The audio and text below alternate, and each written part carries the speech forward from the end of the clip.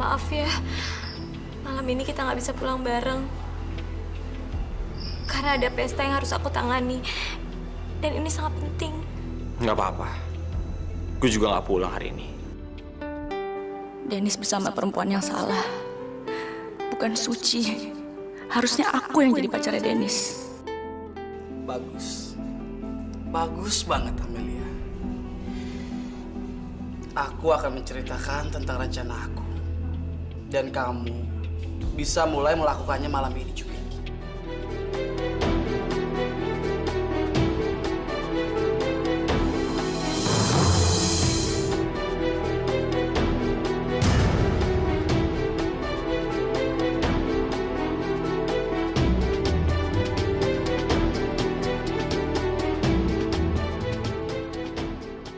Dasar pelacur! Marcel, Mas Dennis.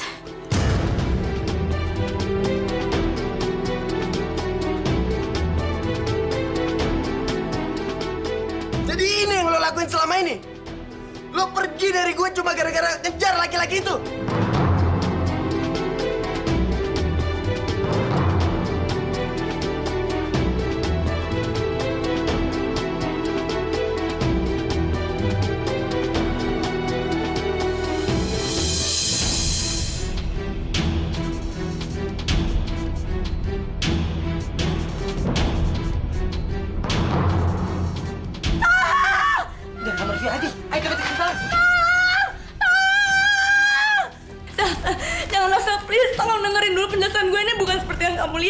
Tadinya gue berharap lo balik ya sama gue.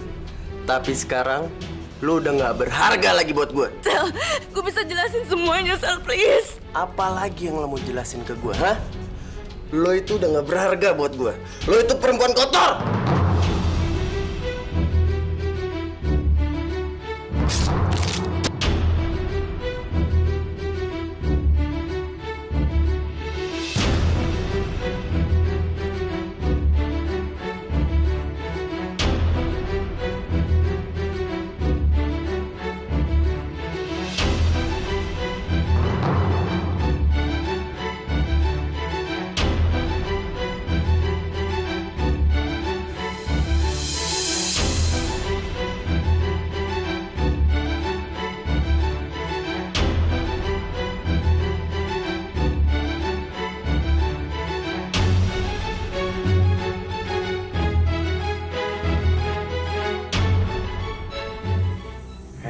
Manusia busuk! Lo nggak bangun-bangun juga ya? Gue bikin lo biar nggak bangun sekalian.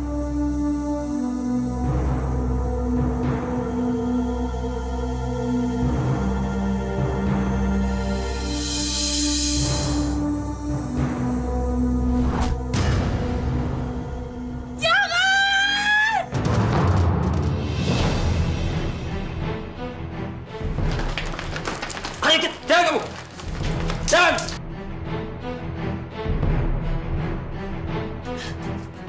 Mas Dennis! Mas Dennis bangun, Mas Dennis! Mas Dennis bangun! Mas Dennis bangun!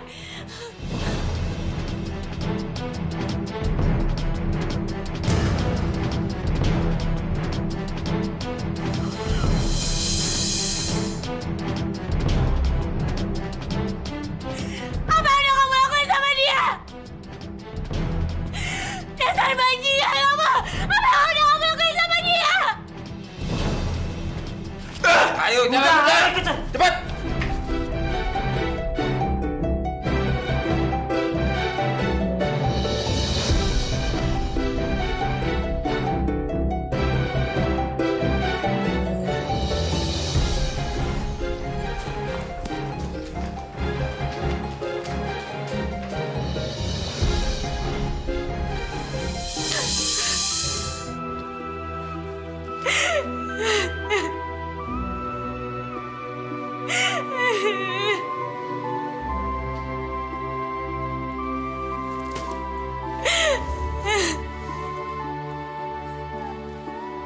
Kenapa semuanya jadi seperti ini, Mas? Kenapa? Suci.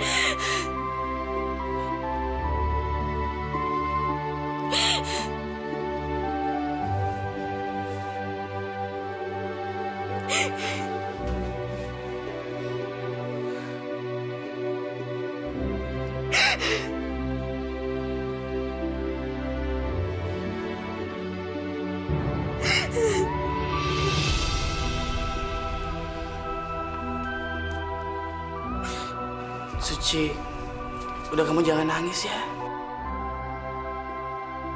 Dennis nggak apa-apa kok, dia cuma pingsan. Mas Bayu, aku mau nemenin Mas Dennis di rumah sakit. Ya, kita ke rumah sakit sekarang ya.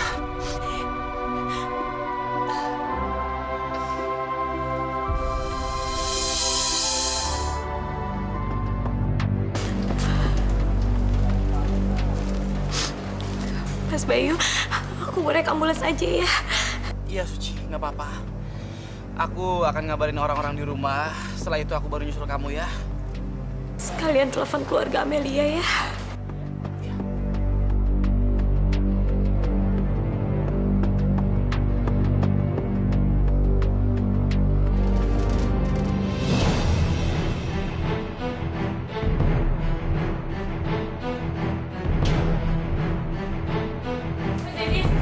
Mas Dennis bangun. Mas Dennis.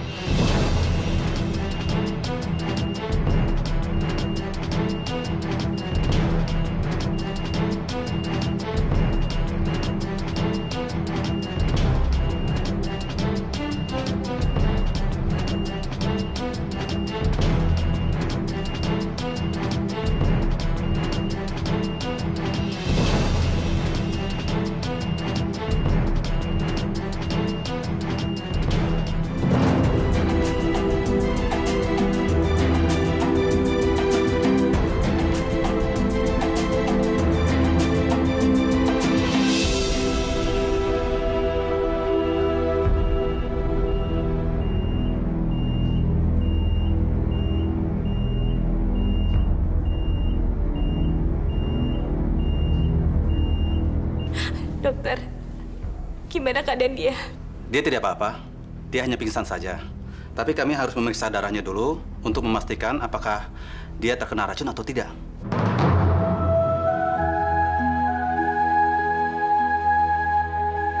Mari, suster.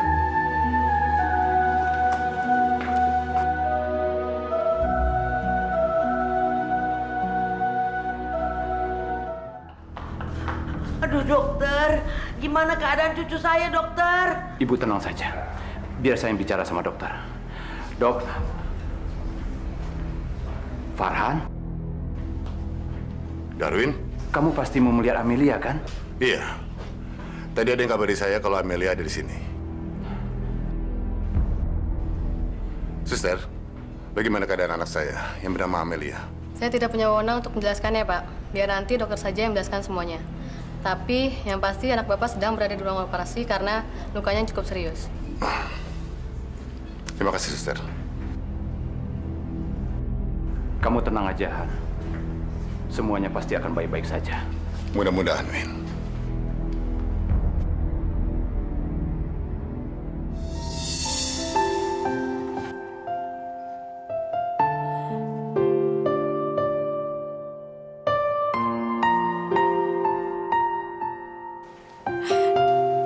Dok, apa dia akan baik-baik aja? Dia sudah melewati masa kritisnya. Sebentar lagi juga dia akan sadar.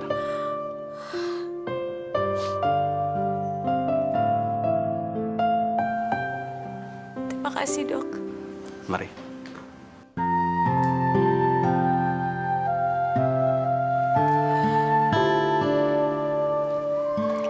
Syukurlah Mas Dennis baik-baik aja. Mendengarnya pun aku udah senang. Berarti sekarang aku bisa pergi.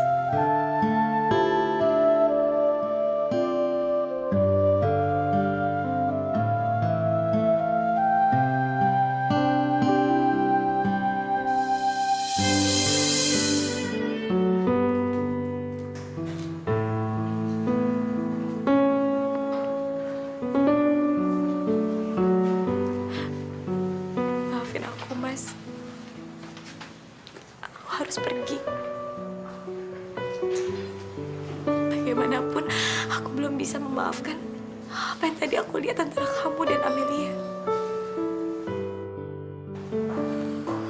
Aku udah kehilangan semuanya. Cintaku, kepercayaanku, semuanya.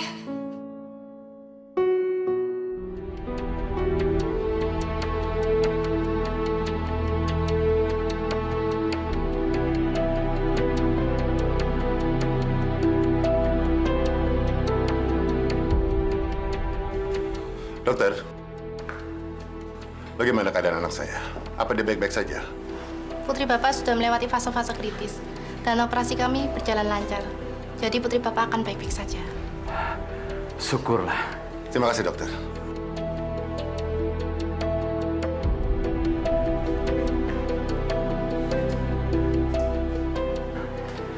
Benarkan, Han?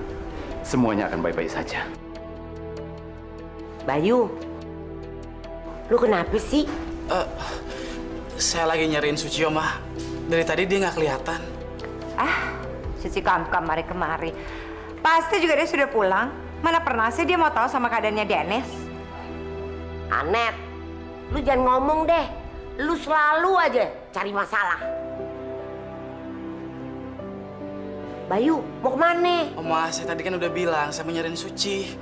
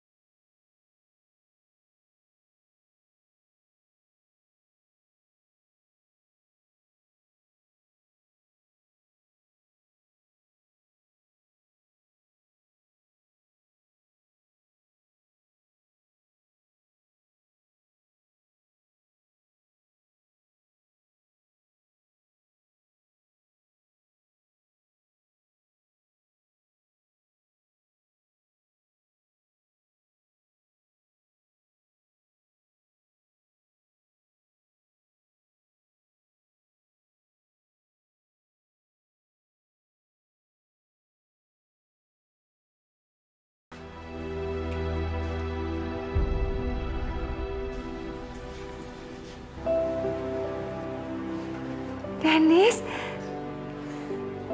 kamu sudah sadar? Mami senang, Dennis.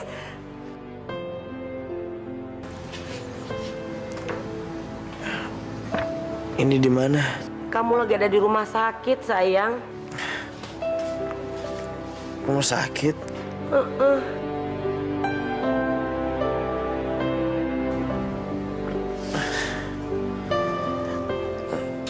Suci mana? Dennis, kesehatan kamu belum pulih dan kamu harus banyak istirahat.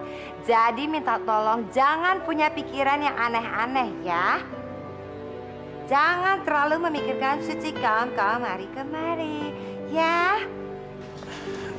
Terakhir aku ingat aku bareng Amel. Dia di mana sekarang? Dia lagi ada di ruang operasi. Katanya sih kondisinya udah baikan. Dia udah ngelewatin masa kritisnya. Malah Om Farhan sama papanya juga di sini kok. Apa? Kritis? Emangnya ada apa sih sebenarnya?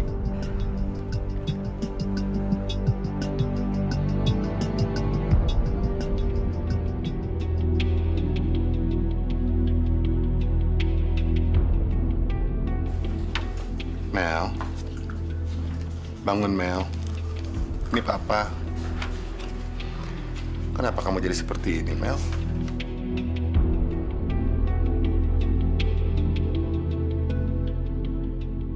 Seenggaknya Amelia nggak tahu kalau aku yang udah membebasin Marcel.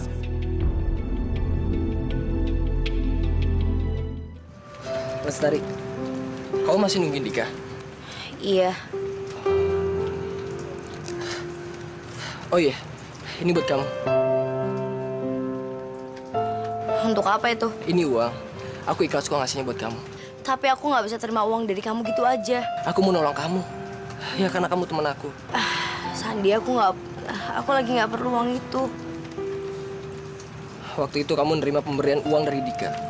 Tapi dari aku enggak. Dan aku udah kembaliin semuanya. Jadi aku nggak punya utang apa-apa lagi. Sandi, asal kamu tahu ya, aku nggak mau kehilangan harga diri demi uang.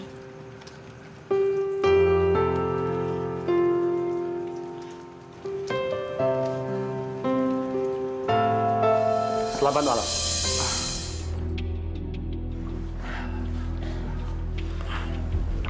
Ada apaan ini? Maaf, Pak. Kami bermaksud meminta beberapa pertanyaan dari Bapak. Bapak mau nanya apa sama saya? Apa yang telah terjadi sehingga Bapak berada di tempat ini? Pak, saya benar-benar nggak tahu apa-apa. Saya juga nggak tahu kenapa saya ada di sini. Maaf, Pak. Anak saya baru saja sadar. Jadi tolong, nanti saja diajukan pertanyaannya. Ya sabar dikit ngape Pak Polisi. Cucu saya baru sadar. Baiklah, biar nanti kami kembali lagi. Baik.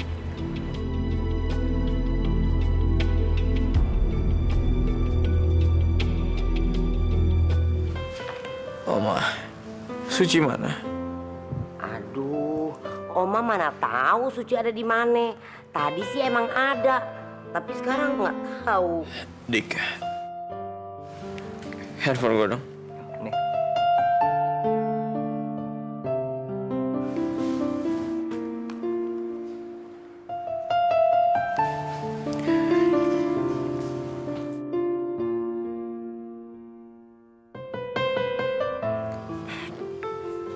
Sebenarnya ada apaan sih gue sama Amel?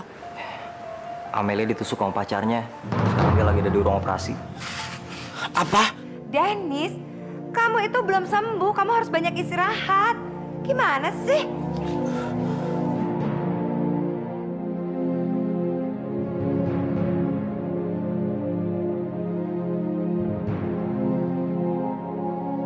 Maafin Amelia ya, Pak. Iya.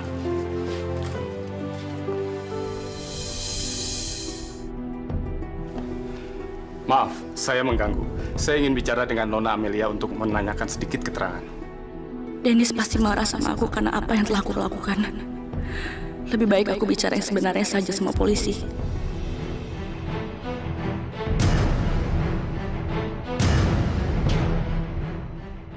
Gawat. Gimana kalau Amelia memberitahukan pada polisi tentang semua rencana aku?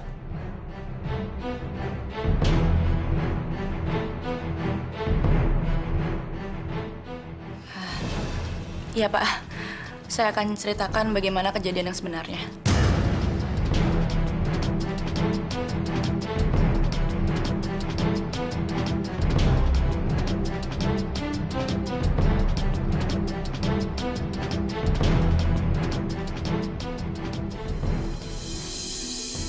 Bayu, gimana keadaannya Dennis?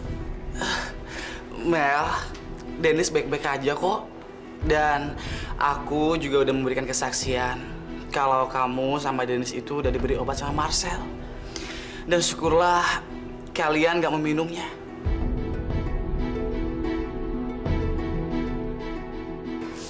Iya, Pak. Saya waktu itu lagi minum sama Dennis. Dan gak lama sesudah itu, Dennis mabuk dan jatuh, Pak. Waktu saya berusaha menolong Dennis, Marcel tiba-tiba datang dan menyerang saya. Syukurlah Amelia nggak ceritain semuanya rencana aku.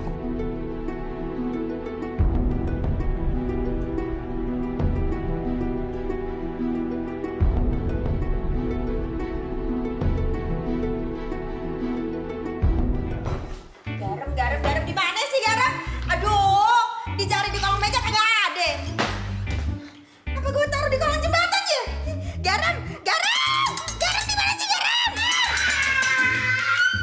Berisik. Mami mau tahu 10 rumah tetangga kita yang di sebelah kanan, 10 rumah tetangga kita yang ada di sebelah kiri, 5 rumah tetangga kita yang ada di atas, sampai 7 rumah tetangga kita yang ada di bawah semuanya pada komplain soalnya suara Mami tuh kegedean banget. Kenapa sih? Berisik, tau kagak?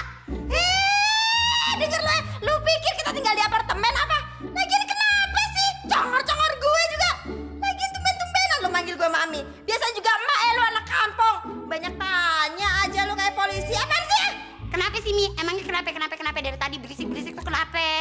Garam! Gue nyari garam! Garam! Itu tuh sayurannya Mak belum digaramin. Garam! Garam! Garam! Ya Allah, mana itu garam? Garam! Garam! Garam! Emang dasar emak-emak udah tua. Nih apa nih namanya nih? G-A-G-A, R-A-R-A, M. Garam. Emang dipikir apa nih dari tadi, gajah? Ini garamnya nih, Nop. Kalau yang di situ tadi gula. Siapa itu? Siapa? Maaf, Ma lihat deh. Kurang aja lo, Ono! Si Meri mau berbakti apa durhaka sih? Ya elah, heboh amat sih.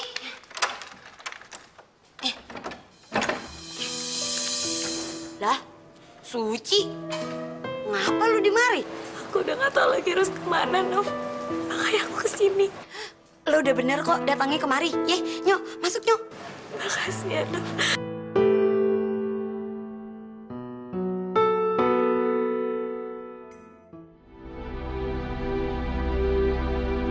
Alhamdulillah Denis, lu nggak kenapa-napa ya.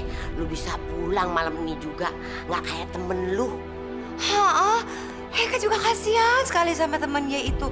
Kayaknya Eka pernah ketemu sama itu anak. Anaknya baik kok. Kok bisa ya ngalamin hal seperti itu? Denis, kamu mau pergi kemana? Ke kamar Suci, Pi. Iya ya. Saran ini saya nggak ngeliat Suci.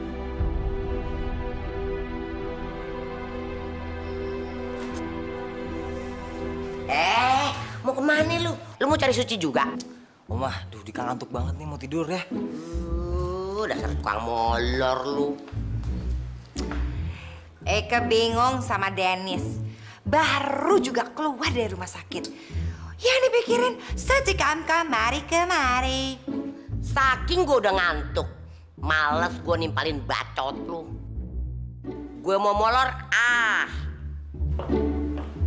Tidur juga. Eka juga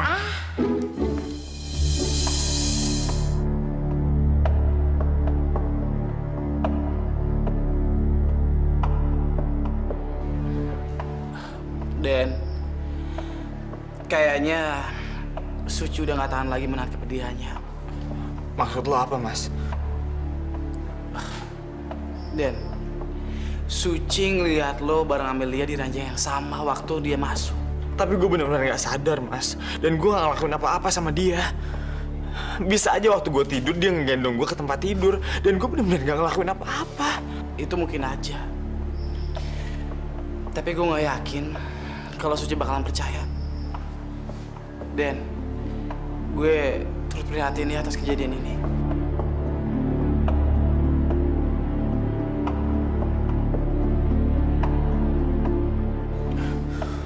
Gue harus ketemu dia. Dan gue harus ngejelasin semuanya sama dia.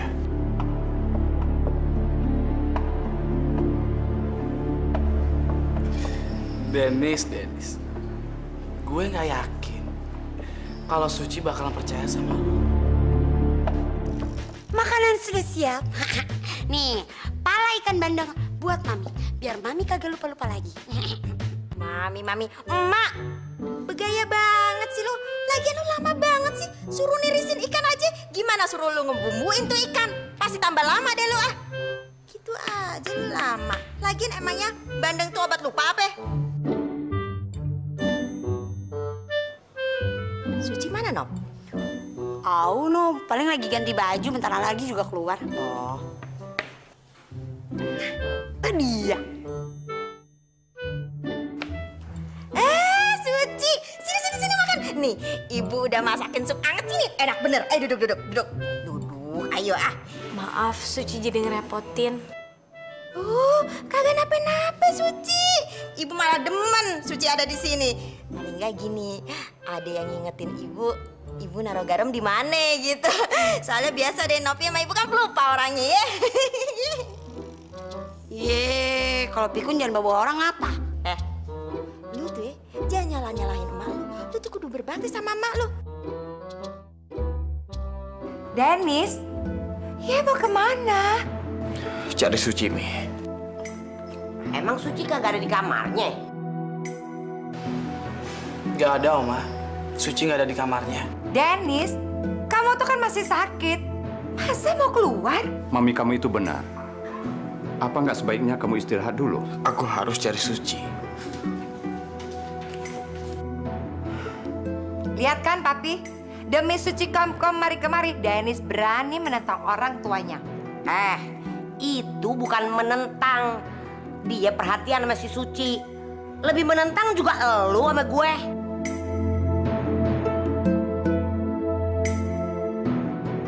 Bayu, lu bantu cari Suci dong. Iya, Oma.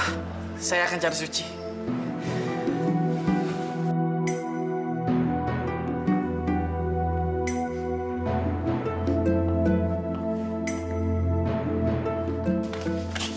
Gue harus cari Suci sekarang. Dan Mas Bayu, gue mau nyari Suci sendiri. Tolong jangan ikut campur urusan gue, oke? lu pikir Suci nggak berarti ya buat gue? Kalau lu mau nyari Suci sendiri, terserah. Gue juga bisa nyari dia sendiri.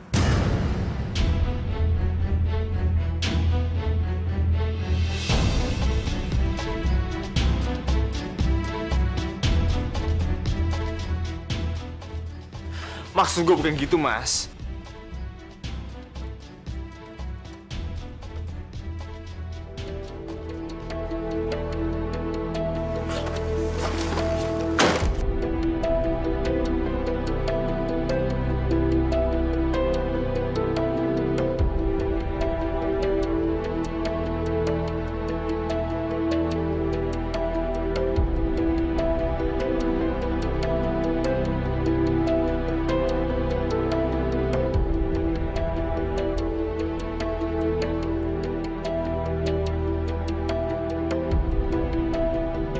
Taruh gue belum mati. Nah, gue dapet nih. Sekarang gue mundur. Ayo. Weh, ada Bos Bayu. Kita bakal dapat duit. Oke, ayo cepet. Halo Bos Bayu.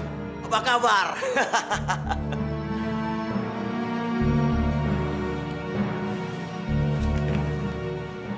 Gue ada kerjaan buat kalian. Nyantai aja, Bos. Pokoknya sama kita pasti beres. Ya nggak? Asal duit, Bos. Duit. Soal duit gak ada masalah buat gue. Asal kerjaan kalian benar dan gue nggak mau ada kesalahan. Oke Bos. Jadi sekarang apa yang harus kami lakukan? Gue mau kalian cari perempuan itu. Apakah kami harus menculiknya dan mencekapnya di sini, Bos? Gak usah. Kalian cukup cari tahu di mana dia tinggal dan laporin ke gue. Baik, Bos.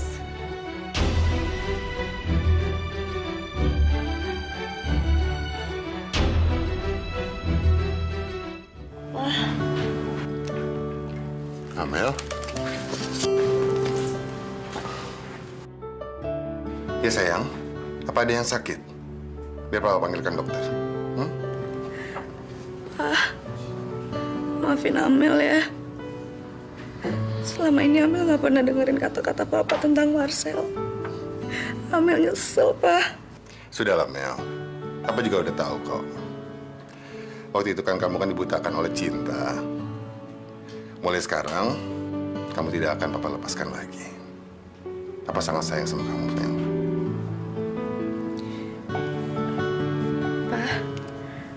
Aku mau nelpon. Boleh nggak aku minta Papa keluar sebentar? Apapun permintaan kamu, Papa akan ikutin. Nih, kamu pakai HP-nya Papa. Ya? Kasih, Pak. Suci di mana ya?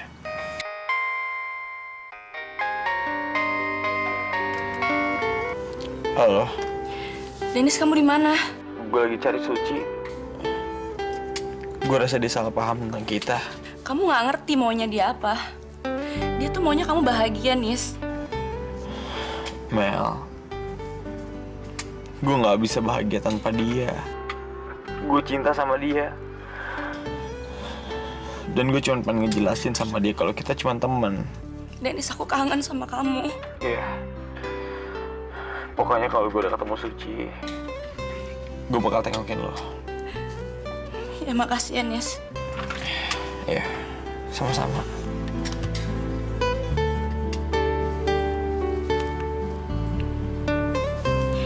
Hari ini kamu boleh aja nganggap aku sebagai teman, Nis. Tapi nanti dan seterusnya, aku akan pastikan kamu akan nganggap aku lebih dari itu.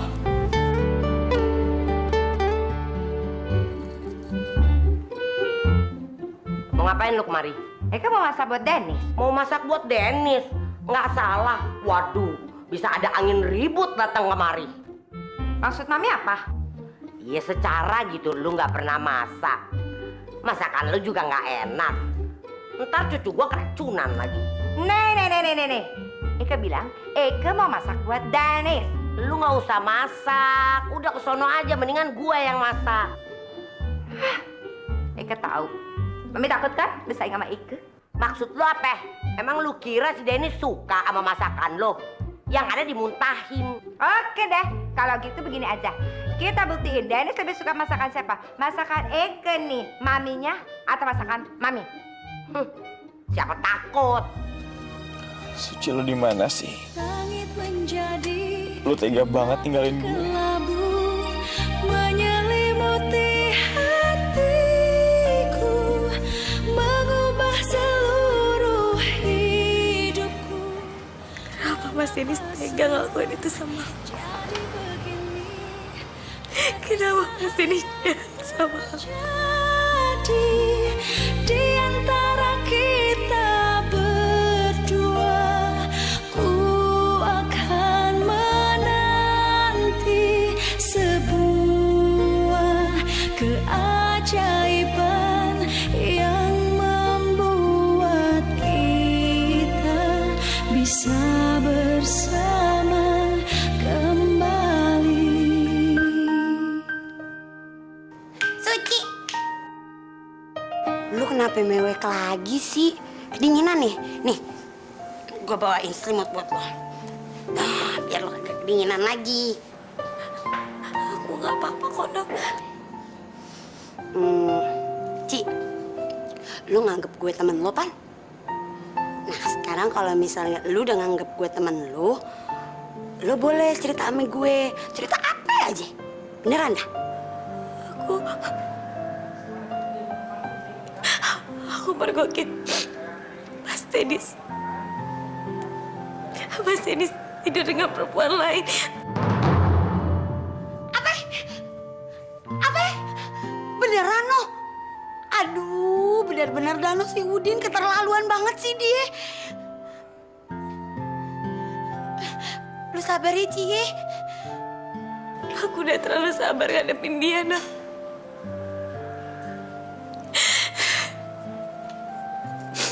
Maaf. Kamu jangan bilang sama siapa ya kalau aku udah di sini. Iya, gue kagak bakalan ngomong dah sama orang-orang. Janji dah, gue swear sampai bibir gue doer. Makasih. Duh, si Udin tuh emang bener-bener ya. Dia mentang-mentang dia bos gue, terus dia pacar elu, bisa main-main gono. Gue pintas ntar kalau ketemu.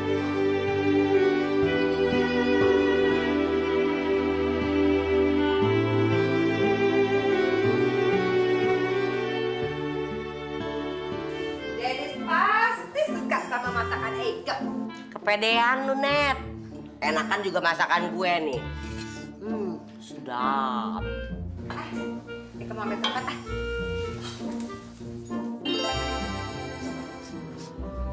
Roman-romannya tuh si Kumpeni masakannya sedap banget. Gue nggak mau kalah.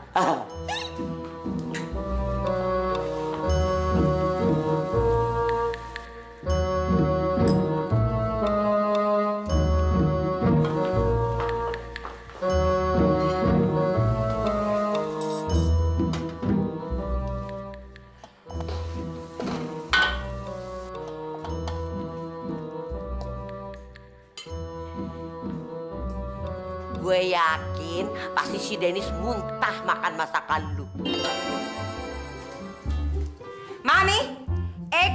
aja. Mami mau bilang Eke apa terserah. Karena Eke tahu. Mami sirik kan sama Eke.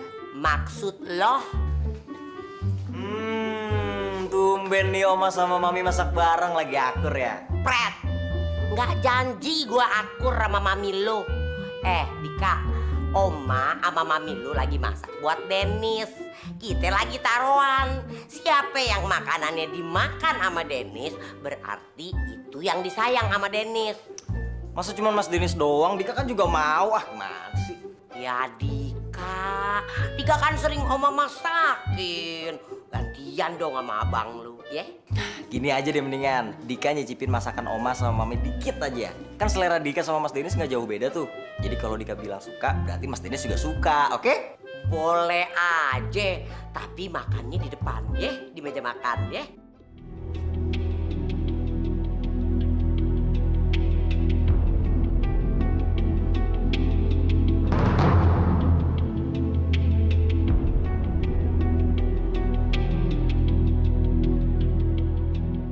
Suci?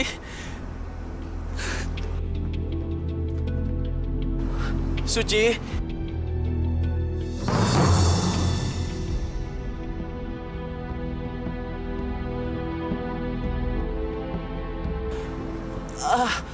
Maaf Mbak, saya pikir teman saya.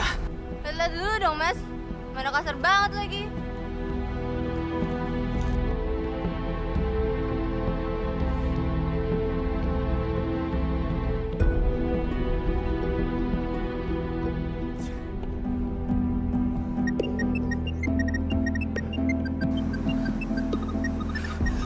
Suci? Bayu, ini aku Amelia. Mel, ada apa Mel? Jadi kamu juga lagi nyariin Suci? Dennis nyariin Suci, kamu nyariin Suci. Gak ada yang peduli sama keadaan aku sekarang. Kamu tuh tahu gak sih? Aku hampir terbunuh gara-gara rencana kamu, Bayu. Mel, aku bener-bener gak tahu kalau Marcel ke kamar kamu, Mel. Dia datang sama Suci. Marcel datang dan dia mau balas dendam sama aku. Dan karena Dennis lagi gak sadarkan diri, dia gak bisa nolongin aku. Dan aku sekarang jadi kayak begini, Bayu. Aku gak mau tahu, kamu harus tanggung jawab atas keadaan aku sekarang. Maksud kamu apa? Sekarang kamu dengerin aku ya, Bayu.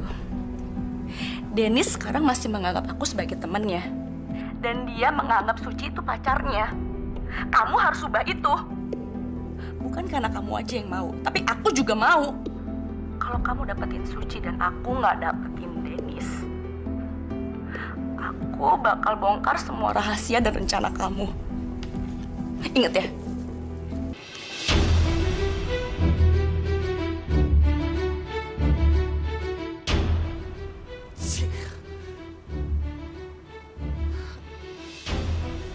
Kurang ajar. Amelia berani ngancam aku.